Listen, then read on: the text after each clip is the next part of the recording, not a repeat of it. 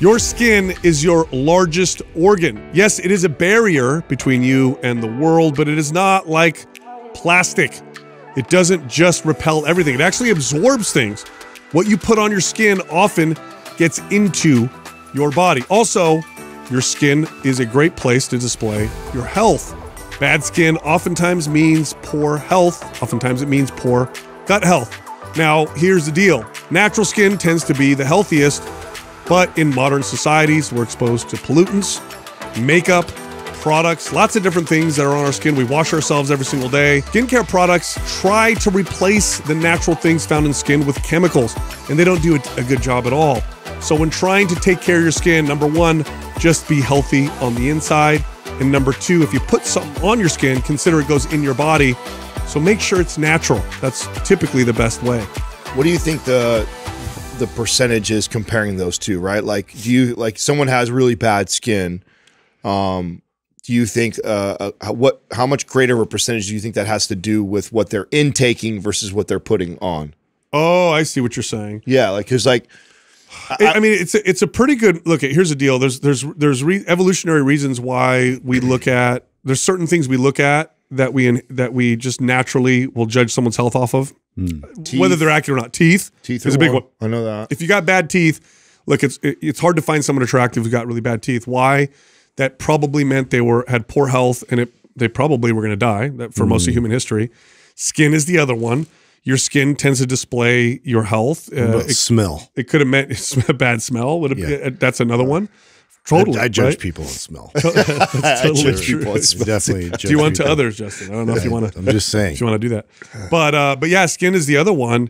And what's interesting is the regulations on skincare products are nowhere near the same regulations that we put on products that we ingest.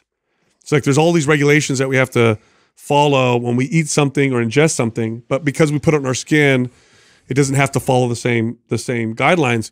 When in fact, I mean, you put stuff on your skin, it gets into your body. You know, there's xenoestrogens that are found in lotions and perfumes and skincare products and makeups. These are things that act like estrogens in the body. So they have hormonal kind of effects. They can have effects on your health. There's things that can cause inflammation. And then most skincare products, what they do is they strip the skin of its natural oils, which are protecting and healthy. So it's like, get rid of all the stuff you naturally have. And then they attempt to replace those things with chemical mimics. When natural is oftentimes better. Some of the healthiest skin you'll ever see, by the way, is if you look at people that live in like natural societies. What's who was that one dentist, Doug, that traveled the world? Weston Price. Weston A. Price. Yep. You guys ever read about this guy? No. Yeah. So he traveled the world looking at people's teeth, and he was shocked to see that modern hunter-gatherers at the time, so people who didn't brush their teeth, didn't take care of the teeth. They had these really straight, nobody needed braces, nobody got their wisdom teeth pulled out, nobody had cavities, really straight, perfect teeth. And he was like, holy cow, it must be the diet. It must be their diet. He also made observations about people's posture and about their skin. And nobody had like all these, acne and terrible skin and stuff like that. Yeah, those are some of the pictures he took of people. And now he came up with some theories, and a lot of them are pretty accurate, like diets where you're eating meat and natural dairy, you're avoiding lots of heavily processed grains. Yeah, they didn't even have Crest toothpaste or anything. No, they had nothing. Look at that. Yeah. They had nothing. But yeah, with skin, it's like, look at skincare products, look at the back, look at the ingredients, and it's a chemical smorgasbord of just crap. I feel like women have been onto this for a while. It's like slowly making it to men. I feel like now, like I think too, they've been inundated the most with like products and things for their face and makeup and lotions, and I don't know. Maybe it's as a result of like. Maybe their skin is more reactive because it's been so many years of like putting all this stuff. Well, bro, you put makeup on, even if you don't put that much makeup on, you put on like the basics, like you're covering your face and stuff every day. Then you gotta wash it off. So then you strip your skin, and now you've removed some of its natural oils. I mean, so like antibacterial soap versus regular soap, right? And so like just the skin itself has to have that healthy relationship with the bacteria, and like if we're just like you have a microbiome on your skin. Yeah, you know what's funny about soap? All soap kills bacteria. Antibacterial soap contains an antibiotic, a topical antibiotic. Does it really? Sits on your skin. Wow. Yeah. Which we know what that does to your gut. I think triclosan. Maybe Doug could look it up. What are the most Doug, look up the most popular antibacterial bars of soap. Yeah, I think triclosan is the chemical, the antibacterial or antibiotic type chemical. But so all soap, what it does is it allows water to break the bacterial cells apart. So that's what water does. So if you ever have like oil on water and then you put like a bar of soap, you ever do this when you were a kid? Put like a drop of soap and it makes the oil it goes push away or whatever. So the way soap works is it kind of breaks it breaks down the film and allows the water to go and permeate, and then it destroys the bacteria or the virus. All soap does this. We've been using soap forever. They, thousands of years ago, they just made soap off of ash and animal fat, leftovers from cooking. All of it's antibacterial. Antibacterial soap contains antibiotics that you leave on your skin, and it lingers afterwards. That's crazy. And yeah, it's really crazy. Okay, so it looks like it doesn't look like there's a lot of body soap anymore that does it. It looks like all dish soap. It's all hand soap. Hand soap and dish soap. I think, look up triclosan, Doug. It might be banned now, but that was one of the more common ones that you would find. Wasn't that the big thing with Safeguard? That was like their big pitch, huh? Yeah. Because that was the idea, is that not only did it clean you, but then it guards you from the bacteria afterwards. Yeah. Google triclosan just to read up on it. Because I'm pretty sure that's the most common. By the way, they'll put that in toothpaste. They'll put it in all kinds of different products. Wow. Really? Yeah. So it's like it's an antibiotic essentially. All right. What does that say right there on the right, the drug? Triclosan is an antibacterial. Do you see that on the right there, Doug? Yeah. Read can that. You see it? Yeah. So triclosan is an antibacterial and an antifungal agent present in some consumer products, including toothpaste, soap, detergents, toys, and surgical cleaning treatments. Toys. That's awesome. That's why I don't want to give my kid toys. Yeah. That's strange. That's how much between that and the lead paint. I'm always trying to throw his toys away and not let him have toys all the time. Yeah, we believe in natural toys. Like, what do you mean by that? Sticks and rocks. You show up at your house, it was like rocks and sticks over here, some mud. Yeah. That's the thing. So you don't want to drop an atom bomb on your skin and destroy everything. There's a balance of bacteria on your skin. When you throw that balance off, that's when you get skin problems. And stuff like triclosan just destroys everything. So it's used in deodorant, soaps, shower gels. It's mainly a preservative too. But here's something interesting. It is an endocrine disrupting chemical. There it is. So people wash their hands with it. It goes into the water supply. And it ends up like low levels end up in your water. Yeah, so why even bother? Just avoid it. Well, yes. Really, it's like pay attention to the stuff you do. By the way, another category are feminine hygiene products. The cotton and stuff in like tampons, they can be treated with all kinds of shit versus like cotton you would use on clothes or something like that. So, and women put it in their body absorbs stuff too that way. Of course. So like all these things we get, basically all these chemicals we're being inundated with. Assaulted with them. And your liver has to detox them and it causes hormone issues. And now all of them fly under the radar because individually they pass the test. But it's collectively what I think is what's happening to us, right? I'll give you an example. You get enough products that barely pass the test. I'll give you an example. Do you know what one of the most common overdoses with medicines is in America? Aspirin or Tylenol, right? Tylenol, acetaminophen. Yeah. So acetaminophen is the generic name for Tylenol. Do you know why?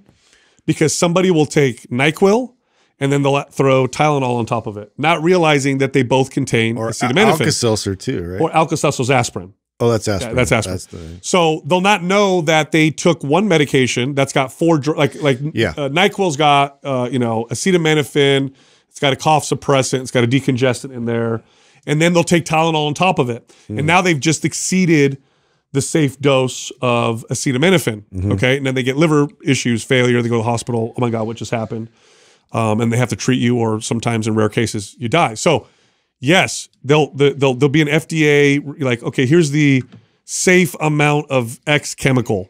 So you'll have one product that has that chemical and you'll use it as suggested. So you won't exceed, which by the way, we could argue whether or not, is that still a safe amount? Because did they test it over the course of 5 years, 10 years, whatever? It's always like a short period.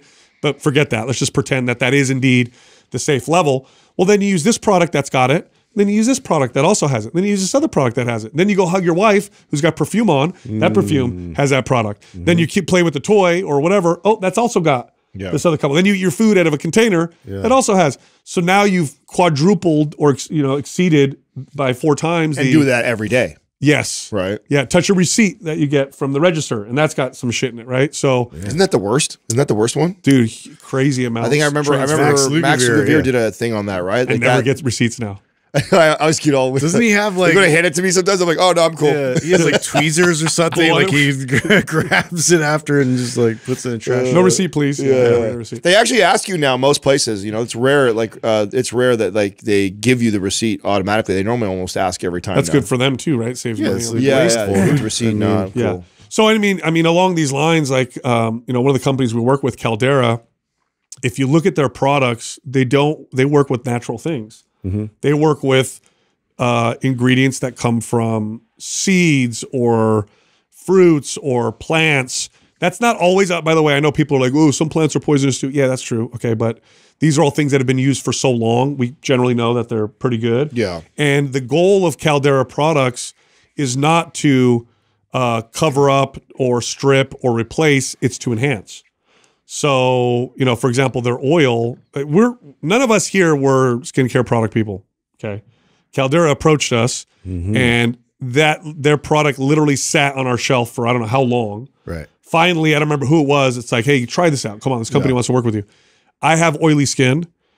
Justin's got dry skin. You have psoriasis. Yeah. All of us use the same product. All of us had good results, and that's when we became converts. Why? Because it works with your natural skin. It's funny is like I don't know if they sought us out because we're handsome, but We're not. I just want to make a comparison here. So you got Mario Lopez, right? You got Frank Grillo. Yes. You have like all these other Hollywood like superstar. They just picked up our buddy Michael Chernow too. He's super handsome guy. Another You know what I'm handsome saying? guy. I mean, this. What does that say about us? Like, are we in that category? I'm not guys? going to be the turd in the punch bowl, but maybe. They started with us. No. Maybe the board meeting was like we got all these handsome guys, but we got to connect to the average guys. We got to get in that market. Can we find some averages? They did just reach out to my boy Chris Nagibi, and he's not very cute. You know what I'm saying? So that Oh wow! He's really good at finance. Shout out to Chris. You know But what he I'm is saying? attractive. Yeah. There's Smart, a difference. handsome. What did that say, Doug? Oh, about the BPA and receipts. Yeah. Oh yeah, we were talking about that already. Yeah. So, do you think receipts have to follow any of the same regulations that? Yeah, because no one's thinking about eating it or rubbing it on your skin. But you do touch it. Oh yeah, of course. It does go on your skin. Yeah, no, of course. I know. All right, today's program giveaway is Maps Aesthetic. If you want that program and you want to win, leave a comment below this video in the first 24 hours that we drop this video. Subscribe to the channel and turn on notifications. If you win, we'll let you know in the comment section. Now, everyone else, we got a sale going on right now with some workout programs. Maps Cardio, 50% off. The Shredded Summer Bundle, 50% off. And the Bikini Bundle, 50% off. If you're interested, click on the link at the top of the description below. All right, back to the show. By the way, what we're talking about right now is one of the leading theories as to why testosterone levels in men have been declining for decades, and it seems to match how many of these chemicals are permeating our markets and are being used. So, like the more have come into circulation. By the way, I'm going to sound like a Debbie Downer. Some of these are forever chemicals. like they don't. That's it. You don't get rid of them. Diamonds are forever. Yeah, and so is BPA. Yeah. Like they don't go away. Like it's it. That's it. We're done. Some of them take a long. At least give me a ring. Like glyphosates. I think if we stopped using glyphosates right now, I think it would take 100 years or something like that for them to be. I feel sorry for those people at Costco. They are constantly grabbing people's receipts. They're checking them, and so BPA, which is on those thermal receipts is a concern because of possible health effects on the brain and prostate gland of fetuses, infants, and children.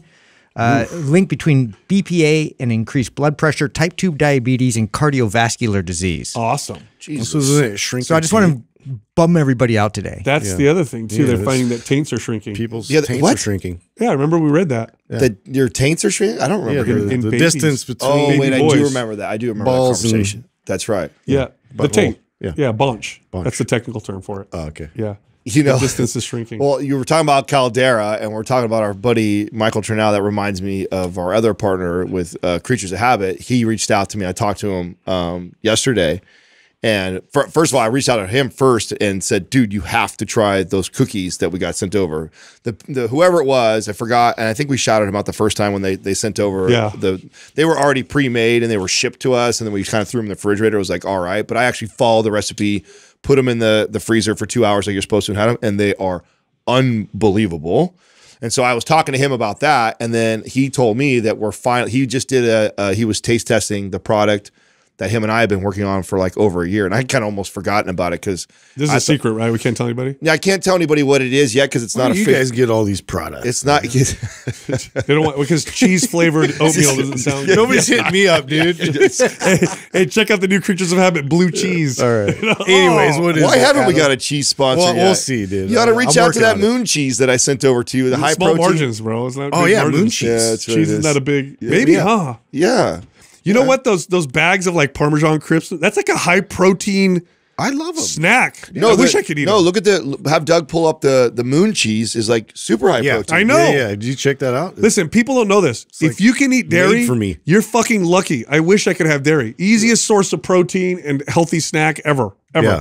It's so easy. The fat will sneak up on you pretty quick though too though. So before it's like eating almonds or eating things like that where you're just like, oh, it's healthy protein. Well, I'm always trying to bulk. Yikes. So. Yeah. Yeah. You know. So can I guess But- what flavor Yeah, you're gonna no, do? don't do that. No, I don't know. I'm gonna guess. Yeah, but then what am I can't say it. That's okay. Oh, You just okay, do a so little you hand say it. signal Yeah, below yeah, the camera. well, oh. All right, let me get because I know the stuff you like. you just ask Something me off cotton air. candy tasting. Yeah, or bubble gum. It's either cotton candy or bubble gum. Is it one of those stupid flavors? No, Jolly Rancher. When Mike Mike and Ike flavor? Mike and I first met and I first fell in love with Creatures of Habit and I thought you were gonna say fall in love with Mike. no, and his product.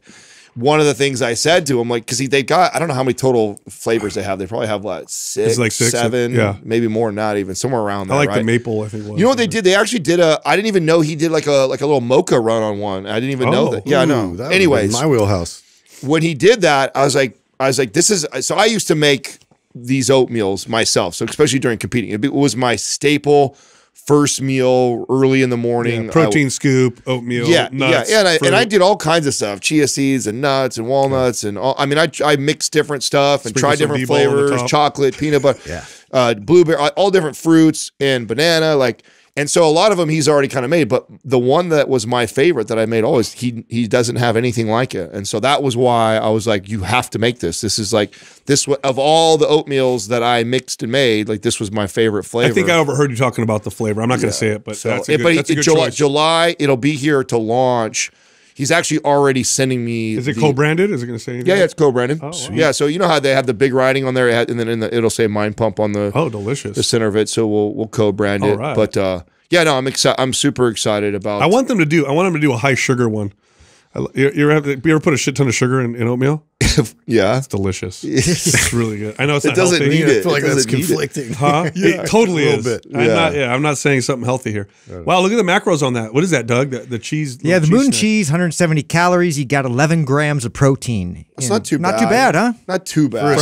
For how big of a serving? Yeah, for a 14 pieces. So I don't know how many grams of fat? So I told you guys a good rule of thumb, right? When you're figuring out 14 grams of when you're fat. choosing So keto, a- that's a keto snack right there. because it's more higher in fat. I don't think there's any carbs, right? No, none to speak of. Yeah, that's a keto snack. It is, I think it's actually marketed as a keto snack. Is it? Yeah, I think they do market it like a keto snack. But remember I told you guys a good rule of thumb when you're looking at something for the audience, like when you're looking percentage for of protein. Yeah, the percentage of That's protein. more of a fat snack. Yeah, it is. So that's why I brought up the almonds thing. It's like eating. You gotta be careful. It's like eating. Yeah. You justify. Oh, that's a good Calories kinda snack. get away It's from you. Yeah. Low carb, no sugar. When I was It's younger, the same with nuts. that's what he said. Yeah, when I was younger, because I was like, if anything had protein in it, then that was good. And I remember first off, peanut butter's got protein, right? But I disregarded the fact that it's got a fat or gajillion. whatever. So I would try to eat 30 grams calories. of protein in peanut butter. You know how much fucking peanut butter that is? Yeah. And then I remember reading that like a pound of pasta, I think had like 35 grams of protein. No, dude. You know what? I used to eat those giant cans of raviolis. Oh. The chef Processed boy, one? yes, dude. Look at a large family size one, That hurts my Italian heart. and it hits, and it gets like I don't know if I remember right. How it did was you like, feel afterwards? dude? I was 20. So I felt like a champ. Yeah, or you just weren't aware of how shitty you felt. Just thirsty. Yeah. You ever do that? So many preservatives. Yeah. You ever do that? You eat something like garbagey and you're just like, why am I so thirsty? Oh my God. Yeah, cotton mouth. That's Immediately. crazy. Disgusting. Sucks all the water out of so you. you eat a whole can of that because it had 50 grams of protein? Yes. Yeah, that was exactly, and it was so good. It was easy. That was back in my, bachelor living at home like that. You just put it in a pot and warm it up. I told you that, and hamburger helper with ground turkey. Like I would get a pound of ground turkey. Okay, so go ahead. I got the beef ravioli Chef Boyardee. That's not a real chef, by the way. Family size. So I don't have that. I do have it by the cup, though. So 1 cup has 220 calories. It has 7 grams of protein. Yeah, that's nothing. That's the Nothing. family So size. he would eat family 5 size cups. like 4 or 5 cups. Yeah. Yes. Yeah. It was like 5 times that. So, Doug, can you see for a second, because this feels very racist, can you see if Chef Boyardee was real or if Americans came up with a name to sound it Italian? You know what I mean? That didn't even sound Italian. In a boardroom. We need an Italian sounding slow name. down, Aunt Jemima Spaghetti. bullshit. Fucking here we go, dude. Aunt Jemima was real. I think she was. I don't think she was. I think that's like what all she was. the. With all So the nice he lady. is fictional. I knew it. Along with Betty Crocker, of course, Aunt Jemima, Yeah. who's been canceled or removed. Don't get Chef Boyardee canceled now, guy. Come on. That's racist. Yeah. You know why Italians won't cancel Chef Boyardee? Do you know why? We don't give a shit. We're not freaking sensitive. Relax, everybody. Yeah, well. Who cares? I don't think it was even a black person Just that got pissed off about Aunt Jemima. It was some white fucking people. some Karen that got pissed off about it. Let's be honest, dude. Come on. I got to deal with Lucky Charms. So. Whoa. Unlike the friend. Oh, okay. Wait. He is real. It says it's real? I found something that he is real. Oh, he's real. Okay, now hold on a second. Here's Here's the founded racist. the company with his brothers in 1928. All right, here's the racist part. You Why is ready? it? Why? Here's the racist part. His last, now that's what makes sense. Look how his name is supposed to be spelled. B-O-I-A-R-D-I. Boyardee. How is it spelled? They spell it B-O-Y-A-R-D. That's awesome. Boyardee. That's like when somebody says Quesadilla. Some southern guy.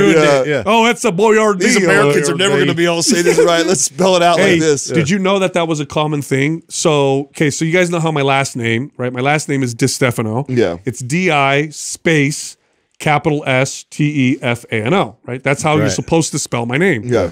When I was a kid, my mom made me spell it with no space and no capital S. Now, this is because back in the day, in the 70s, because my mom came here when she was 4, when you'd fill your name out, especially on illegal forms, you couldn't put a space in your last name because they didn't recognize that in America. So back in the day, a lot of Italian, there's a lot of names, Smashed together. DeSantis or DiStefano or whatever, names like that, D'Angelo. yes, where they smashed it together and took the capital down and they changed the I to E. So like DeSantis, Like D'Angelo would be oftentimes you'll see DeSantis with an E. The real spelling was D-I space. So there's a lot. Oh, interesting. Or an Italian would come ashore. This was way back. You're looking at the turn of the century, right? Or late 1800s, early 1900s. They would say their name, then the person would write out how it sounded. Yeah. So that's like Boyardee. That makes sense. Yeah. What's your normal Boyardee? Oh, B-O-Y. Boyardee. Yeah. Interesting. Close right? enough. I know. Interesting. Hey, you guys want to hear something I just learned that's crazy? I can't believe this is true. It is true. Maybe Doug can fact check me because I looked this up. This is the wildest thing I've ever read. Not craziest, but it's pretty close. During the 90s, okay, North Korean leader Kim Jong-il and his son Kim Jong-un used fake passports and they went to Disneyland. What? They went to Disneyland. When was this? What? In the 90s. 90s? The passports issued by the Brazilian embassy. So they got them by a Brazilian embassy in Prague in 1996. And they're showing pictures of it. It featured a young Kim Jong-un as Joseph Pwag and his father Kim Jong-il as Lee Jong-choi. And Japanese media claim that they use this to go to Disneyland. Yeah. Dude. Isn't that funny? I thought you were going to bring That was Tokyo Disneyland. Tokyo Disneyland. Yeah. Okay. That Still. makes more sense. Still Disneyland. But yeah, that's funny. I thought you were going to bring up the myth around him like shooting so many hole-in-ones in the golf. Yeah, Did you hear about that? Yeah, dude. Yeah, there was this like the stories that they tell their legend people floating around that he just was like. Is that real or is that just bullshit that we make up because we think it's funny? No. The whole thing that he doesn't shit too, right, or something like that. He does. He does it. He works so hard. No, that's that, all real, that he man. absorbs all of his food. He doesn't poop. This is the kind of propaganda like that they're putting out there. But the golf one was funny because they're trying to push that outward, like in the press, and like say like he's just a natural. Yeah, the first time he played golf, he got Did you guys X amount of holes in one. Speaking of golf, did you see what happened in the golf world With the LIV? Yes. What's new with that? Bro, LIV and PGA merged. Oh, what? They won. Look it up, Doug. They won. Yes, dude. What? Wait. So So did LIV take them over or the opposite? So I don't know if it's a takeover or if it's just a pure merger or just some sort of a partnership they're doing right now. But I mean, at the beginning, you remember PGA was flexing hard. Like, if you go over there, you can never come back to PGA. LIV was offering crazy money. Yes, like $500,000. And it was starting to really get some traction. And I think they saw the potential market share they were going to lose. It was like, better, that's a smart strategy. Better to join them, or better to join them than to try and beat them. Right? Boy, talk about a strategy. If you're a really wealthy group of people to make a lot of money, is to threaten a large organization with the intent of them trying to merge with you. You know what I'm saying? That's kind of an interesting strategy. I mean, isn't that what they're kind of doing right now? Because they've done it with multiple sports. They're doing it with bodybuilding. They're doing it with all kinds of things like that. Yeah. So I wouldn't be surprised if that's kind of the strategy. You pulling it up for me, Doug? Yeah. What you got? I can give you the overview. Is they're merging. The PGA is going to remain kind of separate in that they're a nonprofit apparently, and they're going to control their own assets. Crazy. But they are PGA is a nonprofit, so they say. Why are we not a nonprofit? Nonprofit. We actually help people too. We like to profit. I know. I'm sure PGA likes profit too. Yeah, they don't look like they're struggling. What is the qualifications? Do you have to like limit? You know your that profits? you guys know that Rolex is a nonprofit also. Shut your face! I swear to God, look, Google it. Rolex is a nonprofit. Keepers of the Another time. interesting fact about Rolex. Where do you think that they were founded? Switzerland. Don't tell me it was Hitler again. No, UK. Really? Yeah, I didn't know that. Why is that weird? Because it's supposed to be a Swiss. Oh, it is. Yeah. Is it Breitling British? I don't know. That's a good guess. I don't know. So Rolex is technically a nonprofit Casio. company. See, Casio. Is that wild?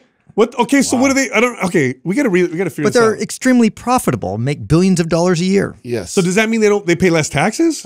Yeah. How does that work? How do you become a nonprofit? Executives and all that. Like, how does that all structure work? Like, what is that? What is that? Seems like a pretty cool loophole here they got. I read up on it a long time ago, and I don't remember. I wish I had the. We should be a memory you nonprofit. have. We are helping people. That's what I'm saying. Like, we do a lot more good than Rolex and PG&A does. So I feel like we could get away with that better. Yeah, dude. Yeah. What's Rolex doing? Interesting.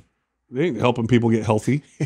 Stupid. Isn't that wild though? I remember reading that. I was like, oh, this is crazy. That cannot be possible. Talking about if you can't beat them, join them.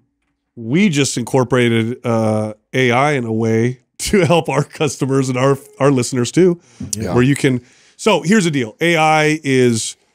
It's becoming. It's here to stay. But our podcast is still human made. No. We're not going to ever be replaced on purpose. Never say never. Right? We might be right now. It's human made. It's authentic. I mean, who knows, right? But we'll never choose to do that. But bro, how embarrassing is it when like we get replaced by AI and it's better? Way better. Yeah, it's and we better. know it. We listen to it. Whatever. Sal's smarter. Justin's way funnier and on point. My business acumen goes up by 10. Stories just get like 10x. Way better. AI Adam's hella cool. Cool. Wow, this guy's way cooler. So here's what we did. We actually worked with a company. We created something called AskMindPump.com.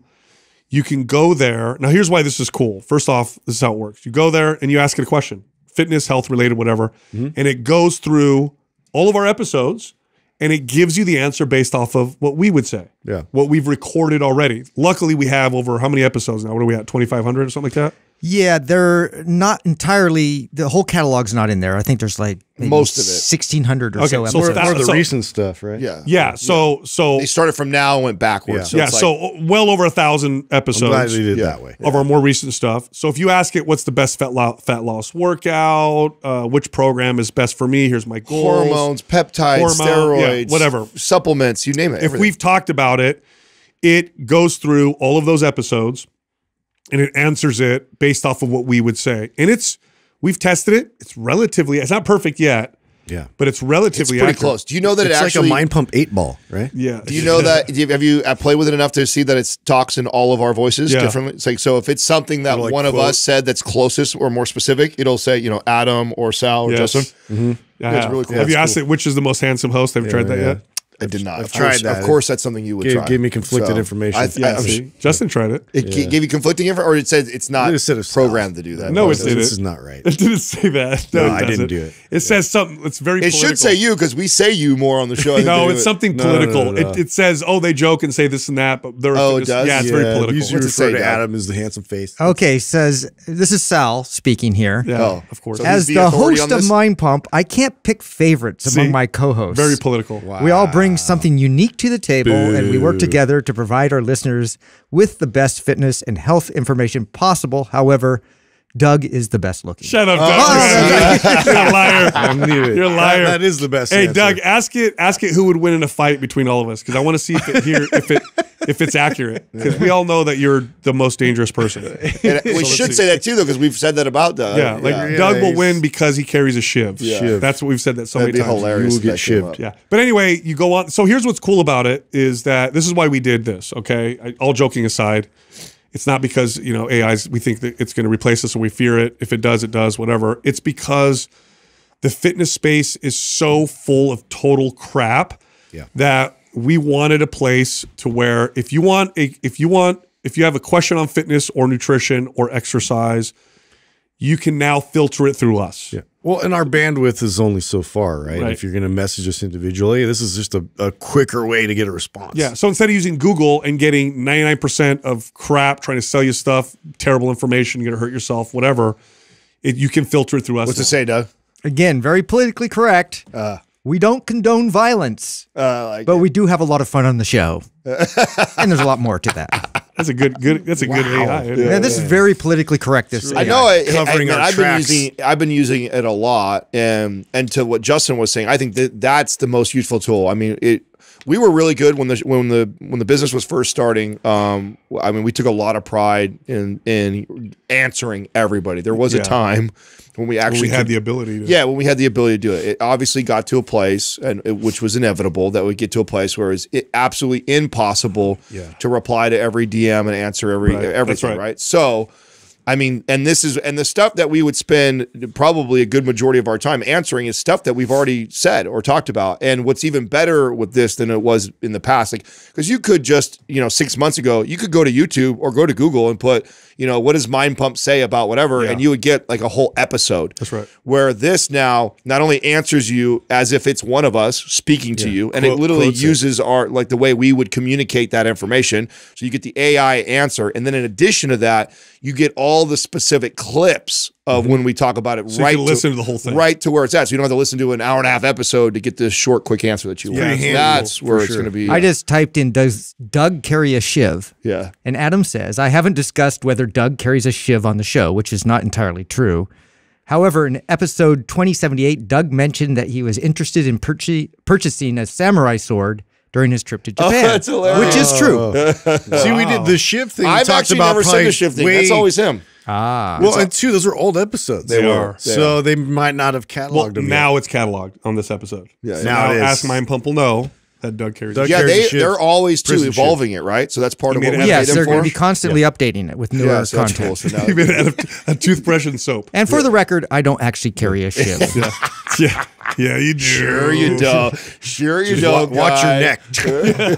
He's sneaky. Hey, did you guys? He wears magazines for like body armor and everything. Yeah. Anyway, did you guys see all the UFO news? I was surprised I sent it to you guys. I was like a little disappointed that I didn't. Yeah. Get it So from what's the deal? I mean, So it was a whistleblower. Came out. He said that that government actually has gone out and retrieved beings and He said a lot of shit, but then like literally he was trying to confirm it all. hours later, like they had to come back and recant a lot of stuff. Here's the deal: if it was that big of a That's why I'm secret, just like, whatever. if it was that big of a secret, he'd be dead. So this makes me, you know what the CIA and all these agencies it's all do? misinformation. They do what's called counter disinformation. They do disinformation. So it's been confirmed that Roswell, Area 51, that's where they were developing the Blackbird spy plane. This is during the Cold War. It's the fastest plane ever made to spy on the Soviet Union. And in order to throw people off, because they'd be seeing shit, obviously they're flying this plane, they came up with this fake story they planted in the newspapers that there was an alien craft. And it was literally, it's disinformation. So this feels something like that. Well, like, this always comes up when like there's some major like court hearing or something for powerful people. It's like, oh, hey, look at, we got alien stuff over here. That's true. Boom, every single time. I guarantee there's something happening with, you know, a court case somewhere. Oh, yeah. Somebody important. Interesting. What did you think of the? I also sent over to you. You said you had already seen it and looked at it. Was the study that Lane's buddy did? Oh, I saw that on the failure on the failure training. Yeah, it's really not. So here's the thing. This is why we all talk about this. Why we don't like these studies on muscle building. The study concluded that the closer you train to failure, the higher intensity, the more muscle you would build. But there's lots of other studies that show that that builds too much fatigue and actually is not as effective. And anybody who's been training for a long time will tell you that training to failure all the time is you'll get results quickly, and then very quickly you'll stop getting results. Yep. So it's like one of those studies. It's like the studies that show 8 to 12 reps builds the most muscle type of deal. Because what do they do? 16 weeks? You know, 16-week study. Yeah. You know, people are not just working out for 16 weeks. Oh, I was going to ask you, and I didn't get a chance to read the study yet, but it was something about sucralose that just came out about it, like messing with your DNA. No, it was it was an in vitro study that showed that a chemical byproduct was present in a single serving of sucralose, so what you would normally get like a diet soda, that exceeded what the EU considered to be safe. But it was in vitro. It was in vitro. And again, there's other studies, so it's kind of like, you know, is it really? So who knows? But that study showed, oh, look, this chemical is present in higher amounts than the EU says is supposed to be safe. Yeah, I just saw it floating around quite a bit. Yeah. By the way, you know what's interesting is, so studies are done in two main ways. There's in vitro, that's in a petri dish in a lab. In vivo, which is in animals or humans. And then there's something called in silica, which is with AI or like computer learning. Predictive, or like they just run like so you'll put algorithms? Remember when Iron Man in the Marvel movies, he would run experiments with the digital computer simulation or something? Yes. Okay. So they just discovered an antibiotic that would treat these drug resistant antibiotics that are scaring everybody, and they did it in silica. They actually they have an algorithm in the AI. The AI knows the bacteria, and then they gave it 7,000 possible chemicals, and the computer picked the one that is most likely to prevent replication, and boom. And it's like cheap, right? You don't have to test a bunch of different things. It could run the simulation, and they could figure it out right away. And they had success, and it worked? Yeah, they're pretty sure this is going to work. So next step will be, in vitro and then in vivo. That'll be crazy. If they start figuring that out with running simulations on all the drugs. That'd be crazy. Pharma industry is going to explode with AI. Yeah. It's going to explode because they're going to be able to run every test in silica. They'll be able to present a disease model, and then the computer will be able to. I'm so curious to how. I was on a text thread with my two best friends, and we were talking. It's funny because we've been talking about this for quite some time now. And it's now started. He was actually the one who shared me that episode that I share with you, the Google executive and stuff like that, talking about. By the way, that was a terrifying interview. Well, but my point is super doom and that we've been talking about this a lot for the last 6+ months, right? And it's starting to make its way now to my friends who don't pay attention to a lot of the stuff like that, and they're tripping. I'm like, bro, I've been telling you guys this for a while now. It's We've been sounding the alarm for a while. Yeah, and so now to see people like that don't really care or pay attention much, that we're starting to even realize this is going to change my profession. I can see it. And it's gonna happen and he compared it to the Industrial Revolution. That was so slow. That's what I said. I said, yeah, now times 10 and 100 times faster. So think of what that did do and how it changed the way we did work going forward. But that took over decades for it to evolve and really unfold, where this is going to feel like an overnight situation. it's got to be knocking at our door right now, where we're going to see within this year. If you were a wagon wheel maker at the beginning of the Industrial Revolution, you had your job till you died. Right. It wasn't it was your kids or their kids were like, hey, we're out of business. Like, we got to make tires. This revolution is like, you're doing a job or you're going to school for a job. By the time you graduate, that job no longer exists. That's how fast this is happening. How crazy is that, right? Yeah. Thinking that your kid's going to college. You want to know what's funny? So we have this electrician that comes, super cool guy, really cool guy, and he comes and works on the house sometimes. Anyway, I saw him the other day. He comes over, and I see him, and I just start cracking up, and he's like, "What's up, man?" And I'm like, "You know what's funny, bro?" I said, do you realize that your job, you're probably going to be one of the last employed people because you're an electrician?" Yep. And he goes, "Yeah, dude." He goes, "I know. It's pretty funny." He goes, "The demand for my job is like people are trying to come in now." Astronomical. Like, getting handymans right now is like a real struggle. They're like on high demand. Yeah. Like, and then, you know, it's funny. Up. And then he goes, "You know, I've been hearing about this." I said, "Oh yeah, really?" And he goes, "I don't want to let you know, but I listened to your show." I'm like, "Fuck off." He's like, "Yeah." Oh, really? In my house like 6 times. Yeah. Oh, no way. Yeah. He listens to my show. Oh, that's funny. Yeah. Oh, that's so great. But yeah, I was just telling him, like, isn't that weird, bro, that your job, you're probably going to be one of the last employed. Like, to me, it's just full circle. Yeah. You know, it's knowledge was the quest forever. And now we've built something that's going to be better at us with knowledge. It's crazy that a lot of people don't see, like, they think, like, even my buddy's wife and him, they were actually getting in an argument about it because he's like and she's a respiratory therapist. And she's like, everybody automatically defaults to like Terminator AI robots walking around and going like, that's not gonna, they're not gonna have some AI robot replace me doing that. It's like, no, you're not thinking clearly, like all the steps. Systems. Yeah, exactly. All those steps and systems and application to medicine and stuff like that to give to people like that.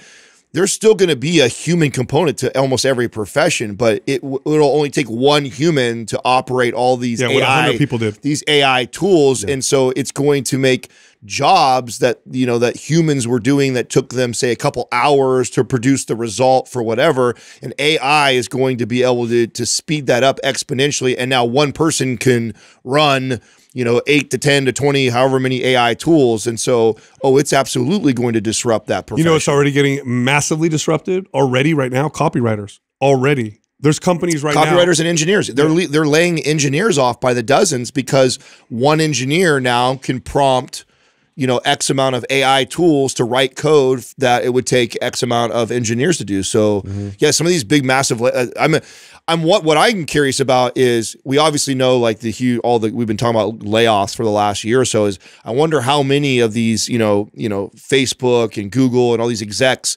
saw the right. I mean, obviously they were doing it because of the recession and the direction we're going, that you got to lay off and be, smart companies that are massive ships. They have to start that ahead of time before they really heal them. But I wonder too if part of it was recognizing too, like, we're not going to need these professions anyways in the next year or two. Imagine you're the guy working on it. You're like building, like, I'm creating the thing that's going to make my job disappear.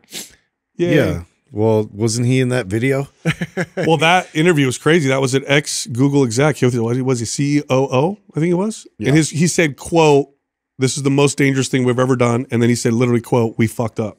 Yeah. Like, we're already late. And he said within months. This could happen within months. Yeah. He's like, "We all agreed when we started this, do not put this on the open internet." And that's what they just did. They just did. Yeah. So cool. Yeah, that's good. Adopt or die type of situation, right? That's kind of where we're at. It's good times. I'm going to find the optimism, dude. Yeah. All right, I'm going to tell you guys a funny story just to change the mood. Do you want to hear about this guy what he did to get back at his ex-girlfriend? It's kind of a genius move. So in 2012, I read this morning. I was dying. A Chicago man bought a car for $600, and he registered it in his ex-girlfriend's name. Okay. Then he parked it at O'Hare Airport and racked up 678 parking tickets, totaling $105,000. Oh my God! I guess that would work. That's dirty. You just buy a car and someone. The worst part about that's so actually brilliant, because talk about a prank. Because even when she does get away with not having to pay with what she's going to have to go through. That's it. Yeah. To not the bureaucray she's got to get through to even like prove that's not her. What a gangster move! Super gangster. That is a gangster move right there. Because that is like there's no way around her that not becoming a massive headache for her. Yeah. She's not gonna pay $100,000. No, she's gonna prove that he did this and whatever, but what a pain in the ass. And to back all that out on things like with it, like tickets and stuff like that. And then it's on your record until you fix it. Look what happened to Doug and I. With Doug and I, we still have yet to get, we're now 9 months into trying to repair our credit over a mishap on the banks messing up on the auto pay. Yes. Wow. My credit still is not fully repaired from that. Just that one little blip. That one, and it wasn't our fault. It was on this bank, on the system's fault. And so they've acknowledged it, but still. Yeah. They've totally acknowledged it, but it's the amount. It's because there's so many moving pieces in there. It's just like, crazy. Wow, that's annoying. So that's what she'll deal with something that times 10. Wow. Wow. You know, one time. So when I used to own my studio, I used to have to pay this tax. Where I remember what the name of the tax was, but you have to pay a tax on the value of the equipment in your facility. And I can't remember what it was. I didn't know that. Yeah, so I know there's a tax for everything. So not only do I pay taxes on my income, not only do I pay taxes on that and the other, but also the value of the equipment every year. There was a tax that I would pay. Now the total value of the equipment in my gym, because it was a small studio. So what did I have? Dumbbells. I had, a squat, a rack. I had this big cable machine called the Da Vinci, which was, somewhat expensive or whatever. And the total value, and some cardio machines. I had like 4 cardio machines. The total value, I think, was like $40,000 or something like that for all that stuff. Well, I got a bill one year, and whoever the estimator was, whoever worked for the city of, I was in Los Gatos, whoever worked for the city of Los Gatos, put the decimal point in the wrong place. So I got a bill for $450. Doug almost killed us all. I'll never live that one down. Every time I get a chance, it's like salt. Isn't that what happened in Office Space where he tried to do that? Yes, tried to get like a fraction of a penny. Yeah. Oh shit! I think it's called business personal property. Something like that. Something to that or like effect. unattached property. I remember. Did we get nailed for that for all this?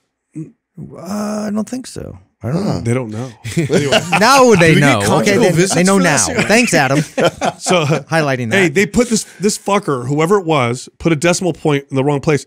All of a sudden, I was paying taxes on $450,000 worth of equipment. Do you know what a pain in the ass it was? Just to get it fixed. Do you have any idea? Like I spent more money on trying to get it fixed than the tax. That's why that's such a brilliant FU is that even though she will not have to get it paid, it's not and like whatever the loopholes and the headaches and the anger. That she's gonna have to go through just to get it all fixed. Yeah. I mean that's like. I'm gonna have to remember that. It's like an ultimate brutal, dude. All right, I got a supplement study that's kind of cool. They did a multivitamin study on older people. Actually, it's a pretty good study. This was this is in Science Daily, May 24, 2023. So it's a newer one. Columbia University Irvine Medical Center did this. So what they did is they took 3,500 adults over 60, and there were people in there that were randomly assigned to take a multivitamin or a placebo for 3 years. That's it. So they said, take this every day, and you're part of the study. Wow. Some people had a multivitamin. And they didn't know.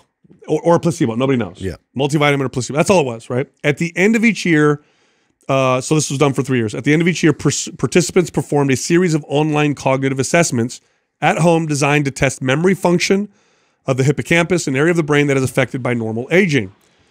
So this study showed that at the end of the first year, memory improved for people taking a daily multivitamin. People with a placebo did not.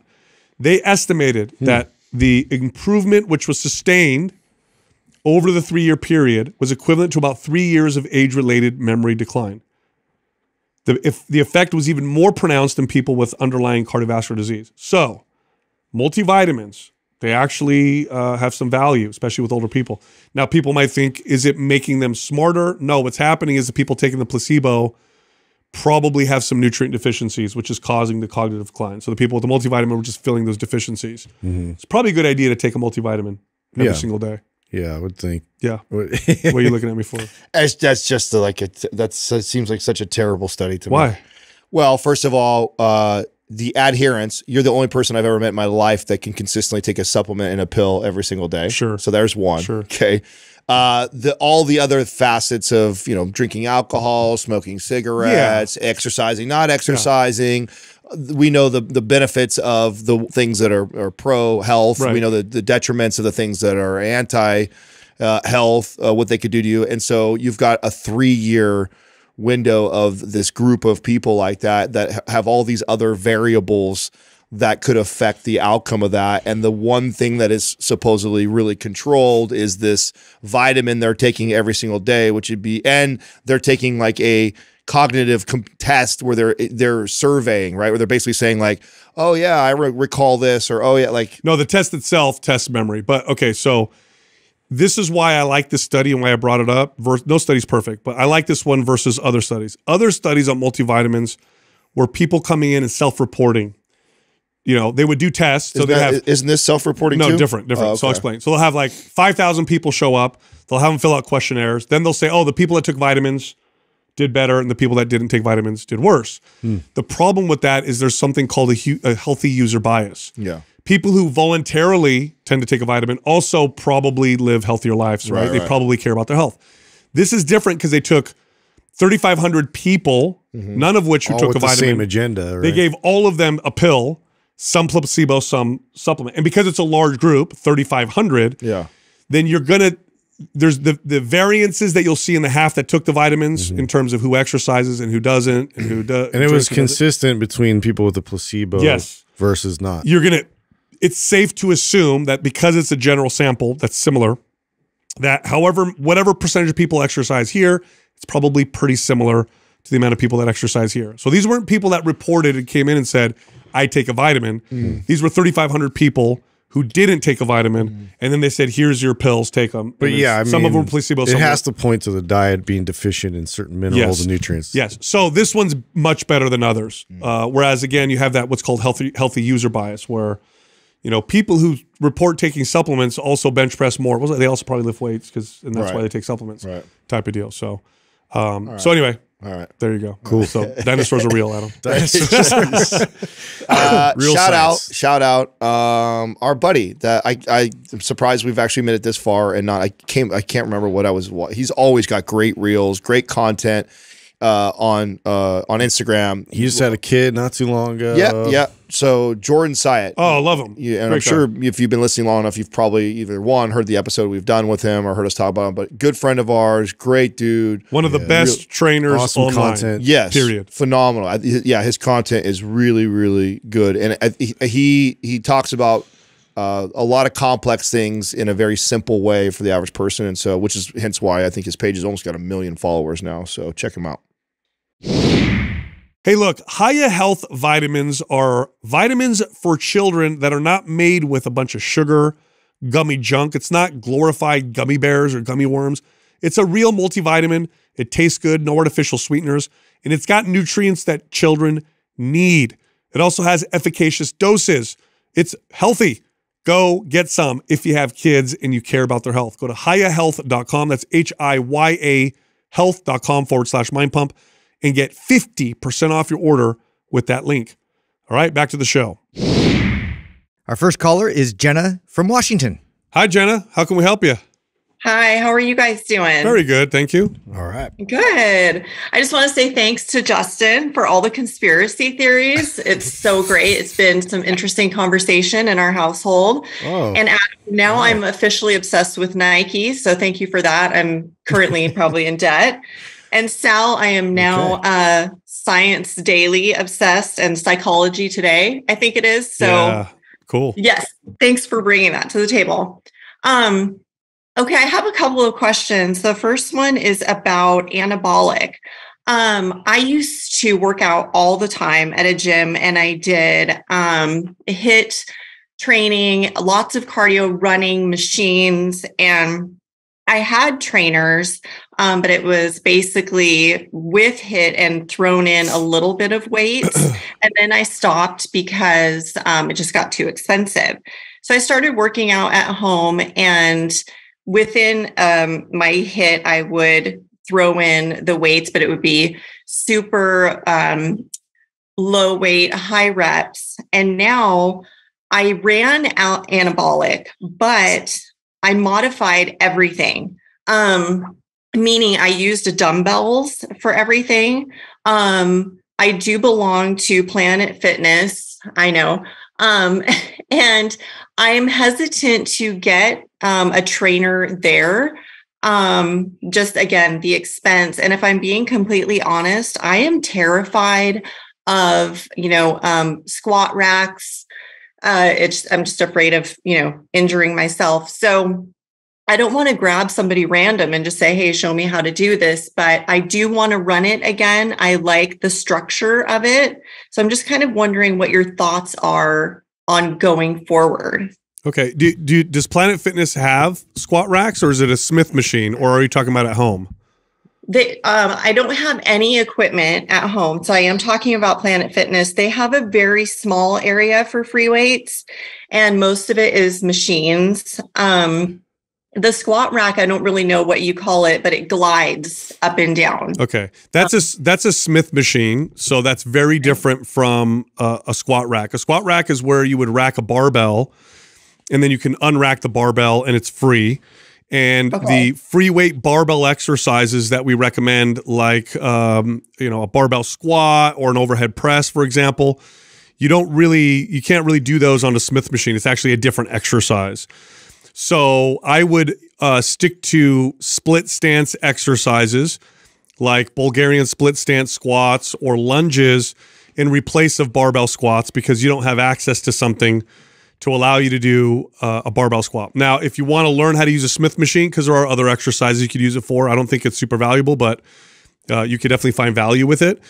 With any piece of equipment, if it's something you're uncomfortable with, go way lighter than you can handle, and just practice the movement until you get comfortable using it. Remember, strength training is a skill. All the exercises are skills. And so, like learning any skill, you would not go hard if you didn't know the skill or weren't comfortable with it. So just go real easy, practice the movements, practice the machine or whatever you're trying to learn, and then that's how you're going to build confidence. But as far as the barbell exercises are concerned, I'm pretty sure you could do all the upper body barbell exercises. Planet Fitness probably has a bench press, and you can do barbell rows. And I don't know if they'll allow you to do deadlifts at Planet Fitness. I've heard that they don't allow them, or some places do, so I'm not quite sure. But like a barbell squat, you're not going to be able to do that there. So in that case, I would go like walking lunges or Bulgarian split stance squats. I have some suggestions. Okay. Suggestion one is we can send you over Map Symmetry, which is our unilateral program. So everything is what Sal is saying, split stance, one arm, one leg. So that's all dumbbell work, right? And just skip out on the barbell side and just run the unilateral piece. So that's option one if we're going to stay at Planet Fitness and we're going to avoid the barbell work. Now, personally, if you were my client, I would love to get you into the barbell stuff. And what I could do is say, hey, save the money on the personal trainer, go get yourself a barbell and about 100 pounds worth of weights, meaning rubber plates, and video yourself. I'll put you in the forum for free, and take videos of yourself using very lightweight, doing squats and deadlifts in your garage where you're not by anybody else, and so you're not worried about being embarrassed about your form and technique. Let us watch you and give you help and cue you and teach you virtually how to do a squat and a deadlift better. That one would save the money. Two, save any sort of embarrassment or risk or what you might have to do by asking Planet Fitness people if you can or cannot do something, and allow it, just because there's so much value in learning how to barbell, deadlift, squat, and overhead press. I would, encourage you to do that and let me try and help you as best I can virtually. So that's what I would like to do. But either one of those are okay options. If you don't want to do the barbell at home and have us virtually help you, then, we could send you over a Map Symmetry and you could follow that. Jenna, is there a gym that you have as an alternative that would have the actual rack that you could use and do free weight barbell exercises? And if so, what's the cost difference? There is. It's a little bit farther, and it's great. It's huge. They have an Olympic room. It's just it's ginormous. It's like $10 a month at Planet Fitness, and the other place is probably around $40 a month. Okay. I would definitely be willing to put in the money and the effort for these particular programs. So it's something to think about. But I do have symmetry. I should tell you. I'm sorry. I should have told you that. When I modified and I just did dumbbells, I noticed how off everything was. And so I did symmetry, and it just makes sense for me to do the barbells because I could be wrong. I just feel like there might be more stability with that. Am I wrong there? Yeah, you are. Yeah. No, you're not wrong.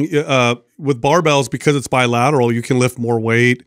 There's value in both. So one isn't better than the other.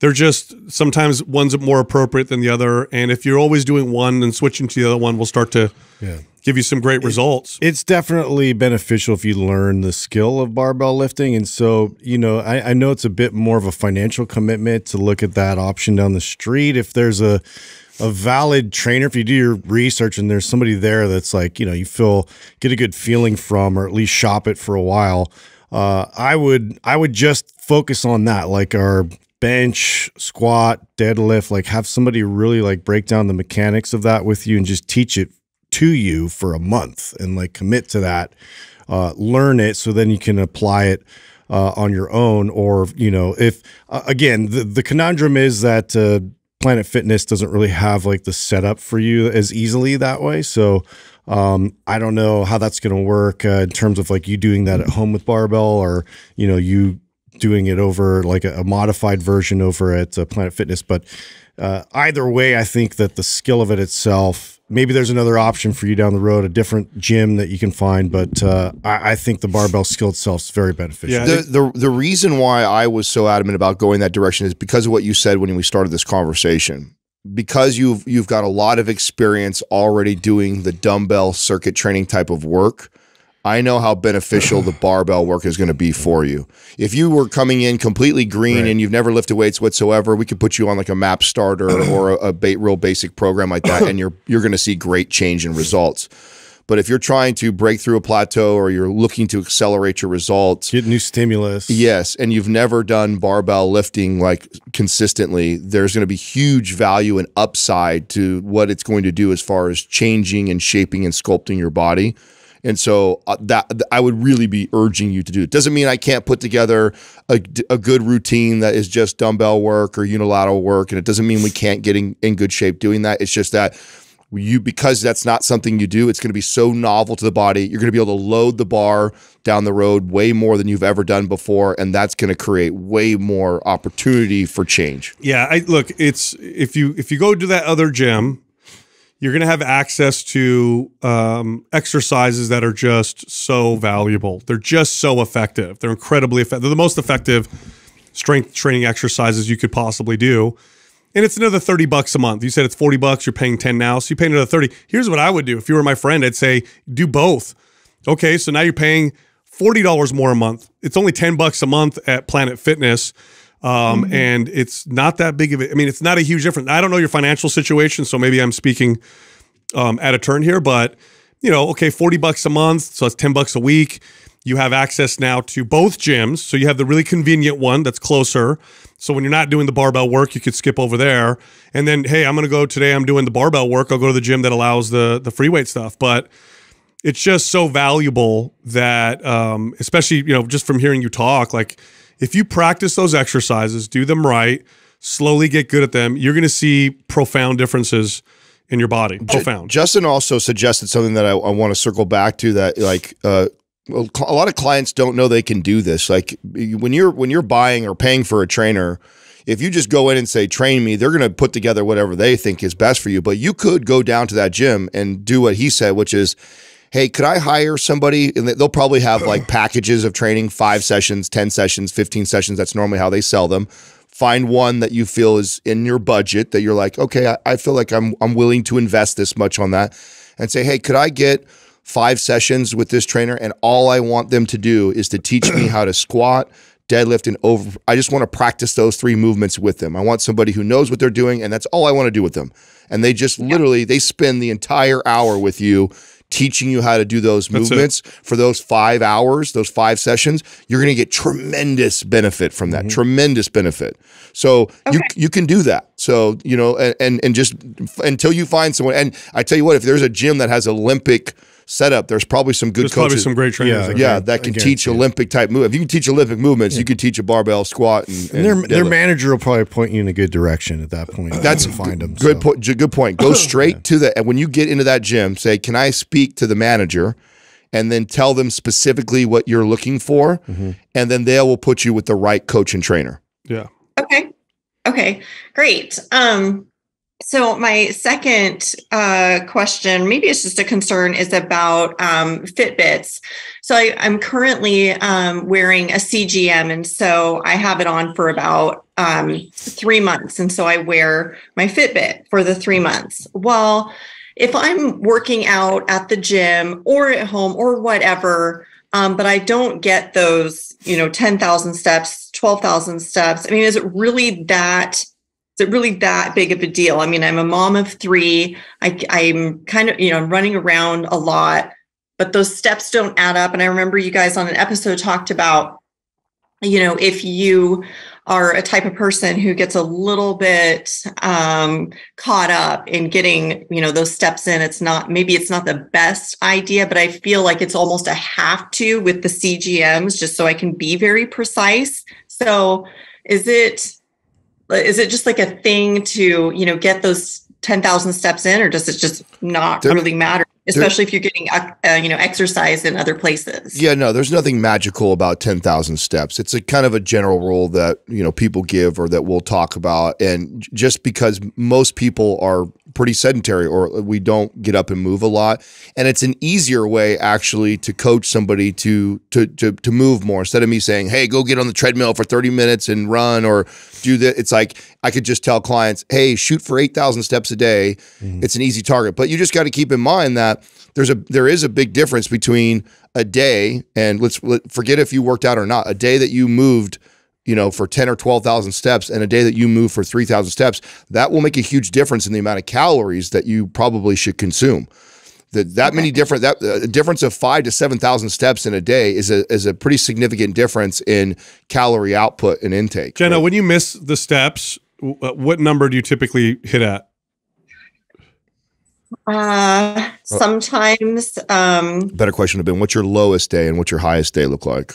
Oh my gosh. Okay, we're going to be completely honest here. Yes, my lowest day is probably 3, and my highest day was 19, and that was within 1 week. Okay, so you average it. Look, just average it out is what I would do. And also, when it comes to steps, people think this is silly, but the way that you hit those steps is the what we used to call stupid advice back in the day.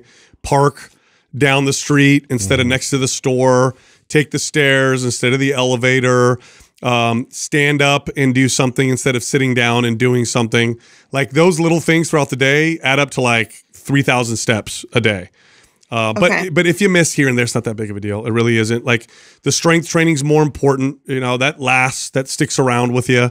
The steps it doesn't make that huge of a difference if you miss, now and again. It's just trying to prompt you to be more active for the most part. So just to be consistently active and moving around and just conscious of, when you're sitting down, when you're relaxing, when you're kind of in those tendencies of like vegging out on TV or whatever, to get up, move around and do that. To me, that's the most important thing, is just the awareness around it, right? So over my career, what I've recognized with most of my clients that track their steps, and this is myself included, on the days that I move the least, I also tend to have the worst eating behaviors. Yep.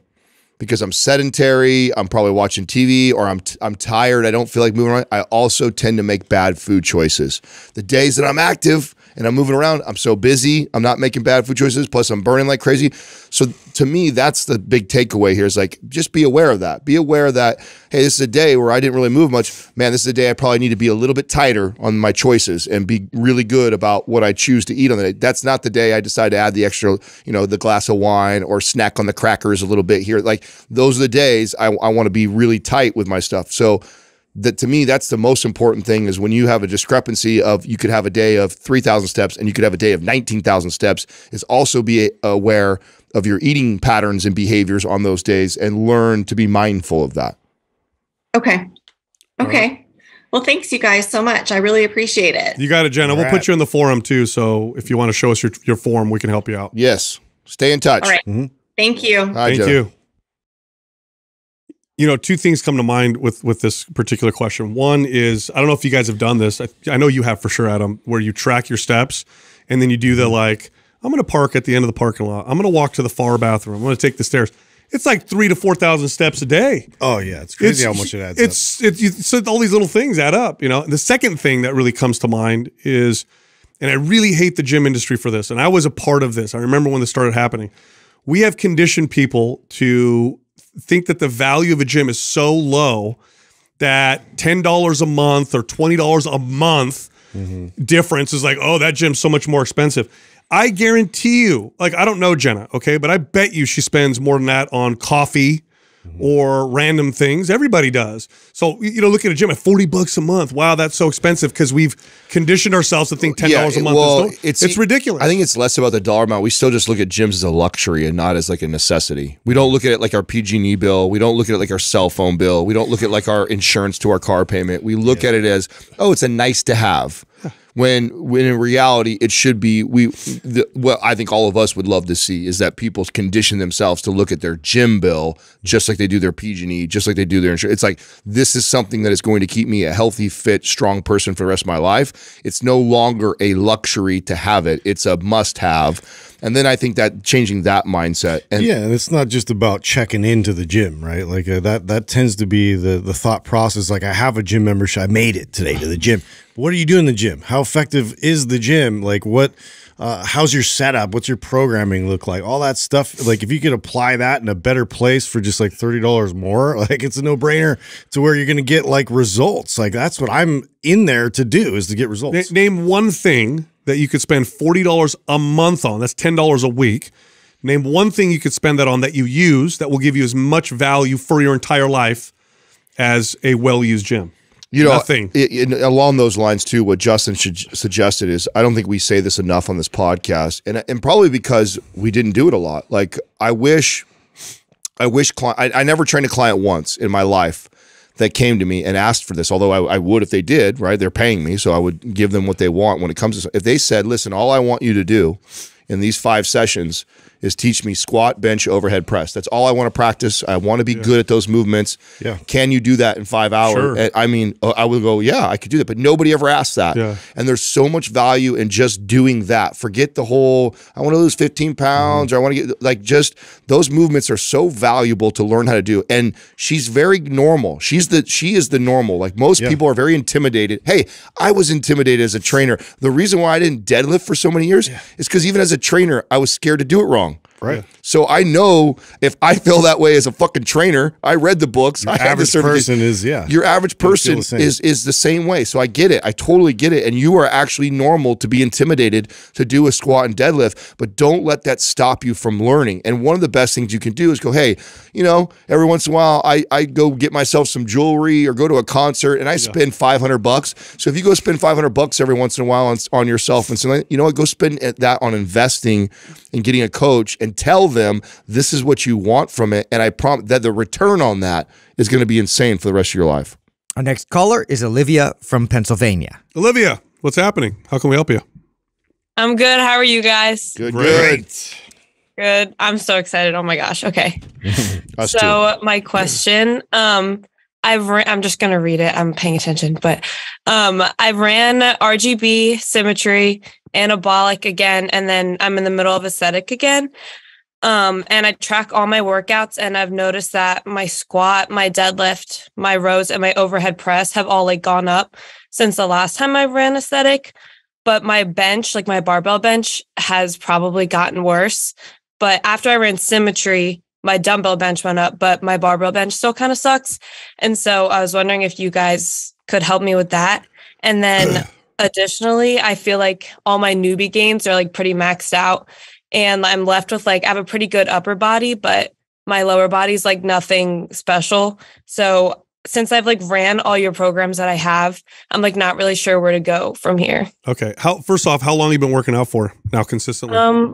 I've been lifting for like 2 years. Okay. And you followed our programs. So, and all those ones you listed would be like 9 months to a year. So for a decent chunk of that time, you've been running ours. What are your big lifts at now? What is your squat, your deadlift, your overhead press, and your bench press? When I was in phase 1 of aesthetic recently, I was doing like, I deadlifted like 185. I squatted, I think 165 for like 3 reps each. And then it's good weight. My overhead press, I'm doing like just the barbell really, because that's hard. And then my rows are like, I think I was doing like 90. Okay. Those are all really good numbers, by the way. What's your body weight at? 20 years old. Yeah, bro. you're tiny too. You're young. What's your body weight? Yeah, I'm like 130 pounds. Yeah, you're kicking ass. Yeah, you are. You're doing really, really good. Are you like really lean? Have you gone into a bulk? Have you tried like bumping your calories? I mean, I've tried, but like I get scared and then I don't like fully commit to it. There's the problem. There's our hiccup. Very now. common. You've got all your newbie gains from kind of keeping your calories at maintenance or at even maybe a deficit sometimes, and now you're maxed. Now it's like if you want to continue to build more muscle, you're going to have to feed it. Yeah, give a calorie surplus. Just remember this: what's really cool when you do that, and you do it the right way by eating good, making good food choices, adding protein, and you follow the program, even if the scale went up something which would probably scare the shit out of you, 15 pounds, which is crazy probably for your size. Even if it goes up that, a good chunk of that is going to be primarily muscle, and you can always cut the calories back down. And when you do, I promise you're going to shred back out. It's just getting over that mind fuck of, oh my God, my pants are fitting tighter, and oh my God, I'm putting weight on. If you are training consistently, you're following a mass program, and the extra calories you're eating are coming from good places, I promise you, most of that weight is good weight, and it's going to serve you really well when you come back into a cut. You wrote in your question that you want to be a muscle mommy. Is that, is that legit what this you want? Is a new term here. Yeah, you really want that? I mean, I used to be like bigger, like I was chubbier, and then I got like, now I'm like small, and you know, body dysmorphia, like you're never happy. So now that I'm so small, I'm like, I want to be huge, you know? Yeah. Okay. So I like it. I love it. All right. So how has your body weight changed since you've started lifting? Has it changed at all? Yeah, I was like 160 at my heaviest, which is when I started it. Now I'm like 130. Wow. Do you know what your body fat percentage is by any chance? I have no idea. It's probably like, I mean, if I'm just comparing myself to like pictures, like low 20s. You're kicking ass. You need to bump your calories. So look, you've probably built a decent amount of muscle in that period of time, which means now your caloric requirements are higher. So you're not going to build any more unless you increase your calories. So now you're probably, what you were eating before was enough to build, but now what you're eating is just enough to keep what you have and not to build. So you got to go into bulk. You mentioned body dysmorphia, and you know, most of us can relate to that. So I think you should do MAPS Powerlift. Oh, I love that. I think you should focus on getting stronger. I think you should bump your calories by like 400 calories a day. Make sure you hit your body weight in protein. So if you're 130 pounds, I would aim for 120 to 130 grams of protein a day. Whatever your calories are at, bump them by 300 to 400. Follow MAPS Powerlift. Don't weigh yourself. Don't worry about your weight on the scale. Just get strong. See how strong you can get, and you are going to trip yourself out how awesome the results are going to be. With that. The fact that you came from 160 down to 130, I guarantee you, one, you'll never get back. You will not get up to 160 by doing it this way, by what we're talking about, and you're going to be eating more food than you ever met in your life. It's gonna blow your mind if you can. And you're going to get strong as hell, and you're going to be a muscle mommy. Yeah. I did just have like, I'm a little worried because I think in my fear of like getting like fat again, I was like overeating protein. I'm like 130 pounds, like I said, but I'm hitting like 145, 150 grams of protein a day. So like, is it okay if in my like increasing my calories, if I drop the protein a little bit? No, you can keep your protein, just increase your carbs or your fats. And that's not a bad amount over. It's okay. You're fine. You're totally fine. Yeah. Especially if you feel good. If you can eat that much protein, it doesn't mess up your digestion and you feel good on that, you're fine. Is that from food or protein shakes? Mostly food. Well, I used to be vegetarian. So when I found you guys, I was vegetarian. Oh, we changed and then you guys pretty much convinced me that was stupid because I wasn't doing it for like like the animals, you know. Yeah. I was just being like restrictive and whatnot. So God, now it's mostly from food. Olivia, how different do you feel now that you've been lifting and eating protein and all that stuff? I mean, I'm like a totally different person. I feel very different. Like I feel really good now. Awesome. So right. Yeah. How many calories are you eating a day right now? I'm at like 2,000. What? And okay, so and you're lifting? Are you doing cardio? You doing anything else? I recently in the past like 2 weeks, I'm like really trying to stop with the cardio. So I'm just walking. Okay. And what were you doing before for cardio? I was doing like the Stairmaster like 4 or 5 times a week. Oh, you know what? Just And, dropping like, walking a lot. Just dropping the cardio, you're probably going to see some strength gains. Yeah. That alone. I might bump my calories a little less than what Sal said originally. Yeah, now that I know that you 200 stopped calories. Yeah, go up 200 calories. Do what you're doing with the cardio. Don't do it. Just do the walking. Yeah. And do MAPS Powerlift. We'll send that to you if you don't have it. And then thank you. and watch what happens. I'm gonna throw you in the forum too. I want to hear updates. Yeah. So we're gonna put you in the forum and keep us posted, okay? Okay, thank you so much. All right, You Olivia. got Killing no it. problem. Thanks for calling. Bye. Bye. Oh my God, I love her. Yeah, I love it when we get 20 years old. Yeah, when we Yeah. get kids this age, because we just literally saved her from 10 years of garbage that you end up going through when you don't know what you're doing and you follow crappy advice online. You know? Oh yeah, that's So Makes me huge. feel Just so. doing it the right It way. makes me feel so good that a bunch of old fuddy duddies like us can still make a connection to made somebody. an impact somehow. Yeah, she's 20 years younger than us, right? It's really tough to make a connection to 23, 24 years younger. Who's counting? yeah, for some of us, almost 50 years younger for some of us. Yeah. So, making a connection to somebody like that, and even be able to shift her mindset even around the way she was eating and now training, and then oh man, what a cool. Yeah, that's she's doing a cool. great job, and she's just not eating enough. Oh, dude, and she- by 2,000 calories at her body weight is great. So she's already, I mean, she's built muscle. good She's amount of moving in the food, right yeah. direction. Well, that's okay. That's a good thing to say right now. Okay, she's perfect right now. Like you don't have to do anything where you're at. Yeah. You're eating a good amount of calories. She is already really strong. She's 30 pounds lighter than she's ever been. She feels healthy, better. like everything's going well. And I think that's important that people understand that. Like when we answer questions like that, she has a very specific goal. I want to be a muscle man. I want to build more muscle. Like, okay, well then this is what we do. Yep. But this person is in an incredibly healthy, good place right now. I could get her to 26, 2700 Oh, calories God, within, yes. within a 6 month period. Oh yes, Yeah, no problem. Sooner than that. Sooner than that. I think just her bumping right now is switching to that program. Without any fat gain or minimal. Yes, yes. Our next caller is Matt from Colorado. Matt, what's happening, man? How can we help you? Hey guys, thank you so much for having me on. I really appreciate it. You got Just it. like everybody else, I want to thank you guys for all the great content you put out, all the great information. It's really helped me out. And also, your podcast has by far the best audio of any podcast I listen to. I never have any problems hearing any of you or your guests, or that's not the case on most podcasts. So I really appreciate that. Shout out to There you go. Doug. Thanks, Doug. Yeah, he does a great job. And we're gonna keep him a little bit longer. Yep. 30 days. 30. Especially since I'm a partner here. His trial base. Let's hear it, My Matt. question kind of has 2 parts to it. It's about MAPS 15. I really enjoy that style of training. Works best with my schedule. I feel good on it. I really enjoy it. I've run it as written twice now.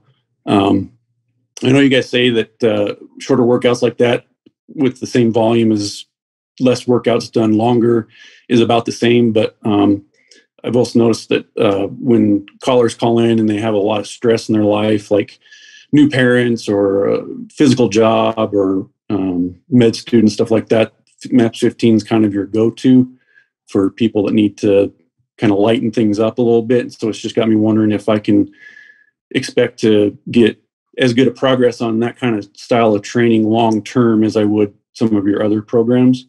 Or is that kind of more of a good program style for maintaining when you have additional outside stressors? Yeah, that's a really good question. So, okay, so total volume wise, MAPS 15 still has less volume than many of our other programs. Okay, so it would have the same amount of volume as, let's say, like a 2-day-a-week, I would say full body routine is probably what it would equate to. But like even MAPS Anabolic 2 days a week with trigger sessions has a little bit more volume. Performance, aesthetic, strong, split, those have more volume. So it's still a little less volume.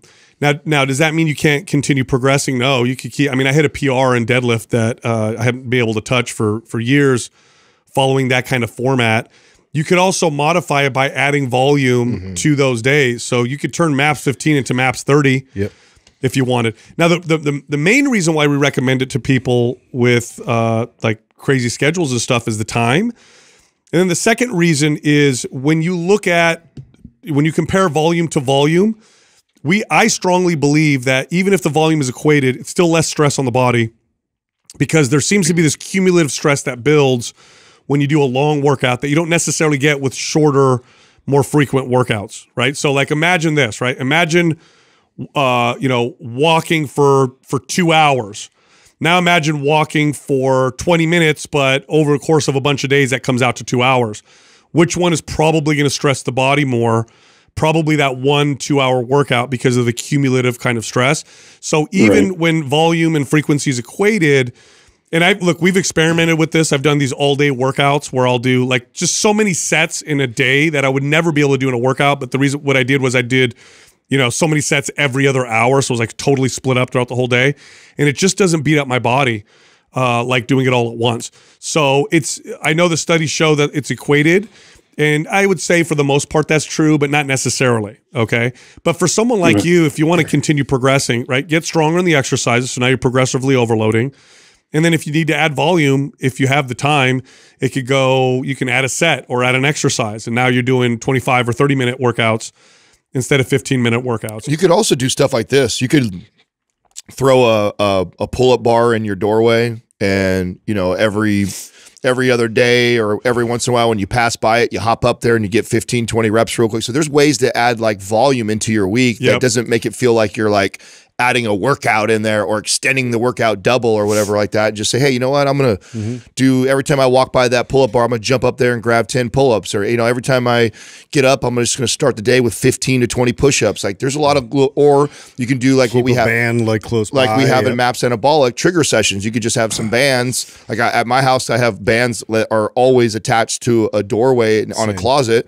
And sometimes when I'm really trying to, I got more time, I'm trying to increase volume and just frequency, I'll just get over there and do 2 or 3 sets of some chest flies and some rows real quick and then move about my day. So there's a lot of ways that you can still kind of follow the format of 15 because it works so well. Because that's another thing too is important. Like you mentioned that it works really well for your life. That's so important. Like it's working well with your schedule. You feel good doing it. And so I don't like to fuck that up. So if you like that, stick with that. And then, if you have an extra 10, 15 minutes on certain days, go at either one, add some sets like Sal said, or just jump down and get some push-ups or pull-ups and add volume that way, and you'll see some strength and development come from just doing that. How's your progress been on MAPS 15 so far? Good. So the first time I ran through it, I saw some strength gains. Right now I'm about 2 months into a cut, so I'm not really seeing a lot of strength gains, but maintaining well on it. Oh, that's not bad. Maintaining on a cut. Are you doing the barbell version or the suspension trainer version? I did the barbell version both times. Oh, good. Excellent. And so that kind of runs into my second part of the question. Like I said, I've run through it twice already as written, and so I'm kind of looking for a little more variety. So I kind of rewrote it by adapting workouts from your other MAPS programs to fit that schedule. So I have like a MAPS Strong 15 and a MAPS Performance 15. Love that. Oh, wait. You just gave us a great idea. Yeah. I love right now 15-minute versions of all the other ones.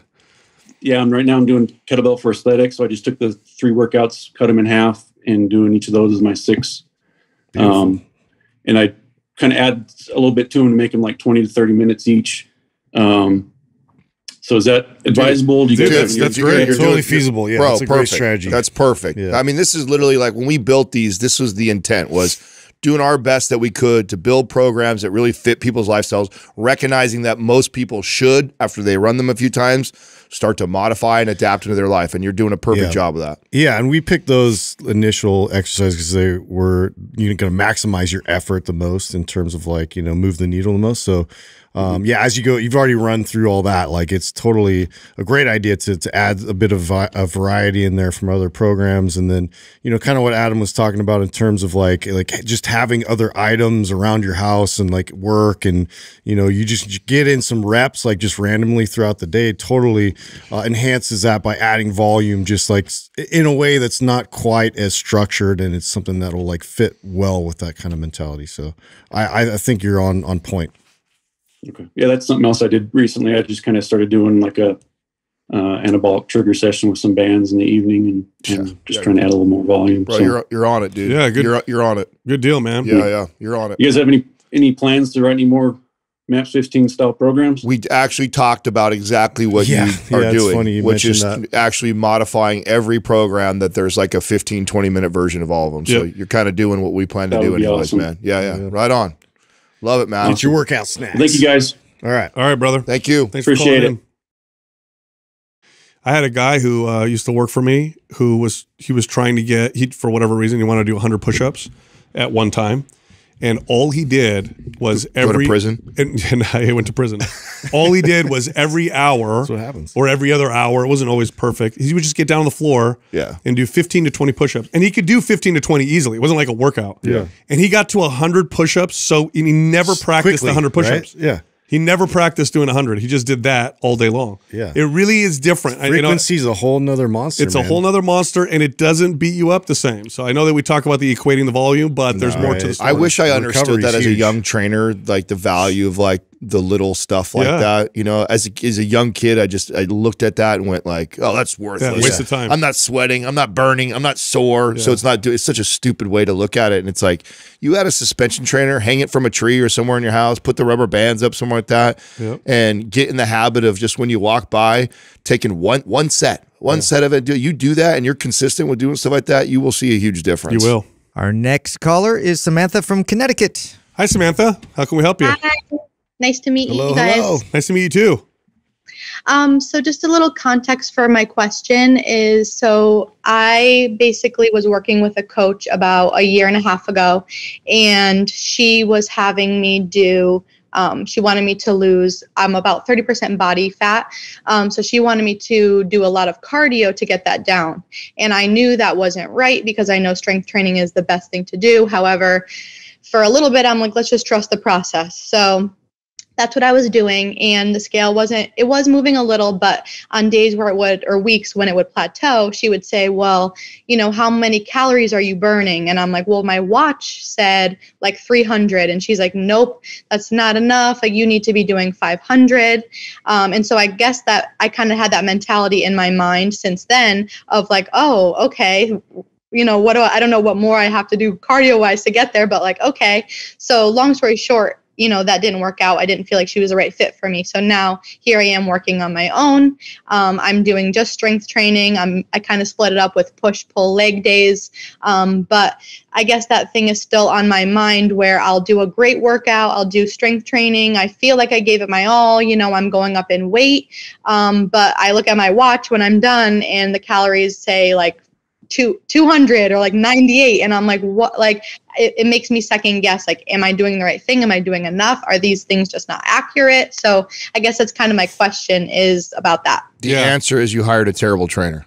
That's the I'm no serious. Like this matters nothing.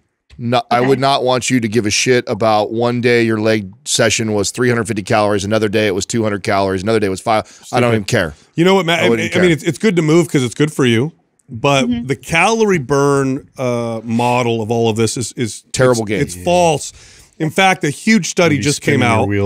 Huge study just came, and it's making waves right now, and it shows that the amount of movement that we do doesn't really change the amount of calories that we burn because the body actually adapts quite quickly, and that is supports studies that were done on modern hunter-gatherers who are so active in comparison to Western couch potatoes who still don't burn that many more calories. The body simply adapts when you're just burning calories. Now, if you kind of do a sideways approach and say, okay, well, I'm telling my body it needs muscle, the result of which is a faster metabolism, the result of which is burning more calories, well, then you can significantly impact that. So don't worry too much about calories burned. It's good to be active. So move. It's healthy for you to move. That's a fact. But in terms of how many calories you're burning because of movement, don't even worry about that. Just worry about strength, building muscle. Am I eating enough protein? Am I eating in a way that's supporting all of that? And then start to look at calories and how do you manipulate that. And then you'll get there. And not only will you get there, but you'll do it in a sustainable way. Also keep in mind this. So, and this is what a good trainer should communicate to you. You could run on a treadmill as hard as you can for an hour and say you burn 500 calories. But as soon as you get done off that treadmill, your body is now done burning extra calories. Maybe for the next 30 minutes, as the heart rate comes down, someone would make the case for. So after that, you're not getting any extra benefit from that 500 calorie burn from that. When you strength train and only burn 200 to 250 calories in your leg workout, you not only burn that 250 calories, but then for the next like 48 to 72 hours, your body is having to utilize more energy to repair the muscle damage. And then in addition to that, adapt and build muscle. And the amount of calories that takes up is far more than what the calorie burn in that 1 hour is. In addition to the extra benefit that Sal said, you also now add more muscle, which then requires more calories to sustain on your body, which means you sped up your metabolism. So when you lift weights, you're getting like this three-pronged, benefit from it. When you run on the treadmill, you get that one benefit while you run. That's it. It's over. Yeah. So far better for you to focus on building muscle, getting stronger. Don't worry about the arbitrary numbers of 200 to 300 or 500 in a calorie burn. Eat your protein intake. Make sure you're hitting what you need to hit on a regular basis. Try and get strong in the gym. Nothing is going to lean you out better than doing that. Yeah, you're investing in the long term. You're not just spending your money right now to get quick results. So like building muscle is going to take you so much further, and just keeping that mentality and just focused on that. What kind of gym was it the trainer from? So I actually went to high school with her, so she wasn't technically in a gym, but the only reason why I felt good about it at the time was I was like, oh, I know this person, and like, she looks strong. Yeah, sorry, I didn't mean to insult your friend. Look, okay. Look, just to kind of hammer this home, okay? Think of it this way: if we just burned more calories, the more that we moved, we would have we wouldn't be here as a species. I mean, think about 100,000 years ago, 50,000 years ago. Having to hunt and gather, and you can't just sit around and watch TV or whatever, and you're moving all the time. And calories are really hard to come by in nature. Before the agricultural revolution, where we figured out how to plant things and put them in a place, and then, of course, have markets and grocery stores. Finding calories every day, that was a huge hurdle. It makes no sense if our bodies just burn tons of calories all the time because we're moving all the time and they don't adapt in a way to become more efficient. It just doesn't work. Yeah. Absolutely. Yeah, I did hear an episode a couple months ago of a girl who had a similar situation to me, and you told her to kind of go back up and eat at maintenance and come back down. Yeah. And so I did try to do that, but I worry maybe I wasn't at maintenance for long enough because now I'm in a cut and nothing's happening. Yeah, so I'm like, oh, I don't know if I did it wrong. Samantha, what are your calories at in a cut? So right now I'm using this app that kind of tells me like each week, I don't know if you've ever heard of an app like this, but each week it tells you kind of like what to do. So right now I'm down to about 1,700. Okay. And that's your cut? Yeah. And nothing's happening? Not really. Yeah. I would go do a reverse diet, build some muscle, get to the point where you can cut from a higher place. Okay. And then try doing a cut. But spend a decent amount of time in the building phase. Don't jump to the cut too soon. Otherwise, you may end up in a situation where you got to bring your calories way down, and then it's not a sustainable place. Don't do a cut until you start to see yourself get stronger in some of the big lifts. That's a good way to do it. Like, so just because you've been running in a maintenance or a surplus for a couple of weeks, if you haven't done it long enough to see your bench, your squat, your deadlift, you haven't seen any of those lifts get better and you get stronger, don't go back the other way yet until you see that. Yeah. So wait till that happens, and then you can go the other. You said your body fat was 30%. How did you test that? So at my gym, I don't know exactly what it's called, but you hold it out in front of you and put your hands on the thing. Yeah, that's electronic impedance. Okay, I mean, not super consistent. I did have a scale, but I don't think that that's accurate at all because it tells me I'm an athlete, and I don't think I'm an athlete yet. Yeah. So I was like, I don't think that's right. You know what? Do this. Use strength. So strength, body weight, and circumference measurements. Okay. Use those three things. Don't focus on just one. because your weight may go up, but then you may notice on circumference measurements, things are moving like, wow, my butt grew, but my waist shrank. Yep. Okay, it looks like I built muscle. Use those 3 things. You can use electronic impedance too. Just make sure you do it at the same time each time, same time of day, similar amount of water and food, same time during your cycle, because they can be thrown off quite a bit by, you know, by different factors. Okay. All right. Awesome. All right. That's great. Well, thanks Thank for you, calling in. guys. You got it. All right. Yeah, that big study that came out is so funny, right? So people are taking it and running with it in the wrong direction. So I'm seeing all these posts now that are saying, literally, these are the idiots that like, you know, working out is toxic and, you know, fat phobia. They're saying literally, see, working out is a waste of time.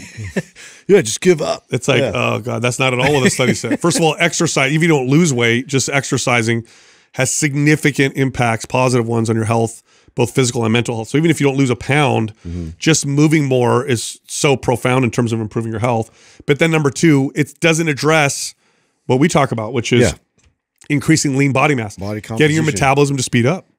I know we have so much work to do still when trainers and coaches are still telling people to do stuff like this. It's crazy. I know. It's so like the fact that you are training people and you're teaching like this is like blows my mind, you know? Yeah. It's very entry level thinking. That's it. Look, if you like Mind Pump, you'll love our workouts that we give away every single week. Go to Mind Pump Media on Instagram. For less than $5 a month, you can get a workout every single week set up for you. You can also find all of us on Instagram. So Justin is at Mind Pump Justin. I'm at Mind Pump DeStefano. And Adam is at Mind Pump Adam.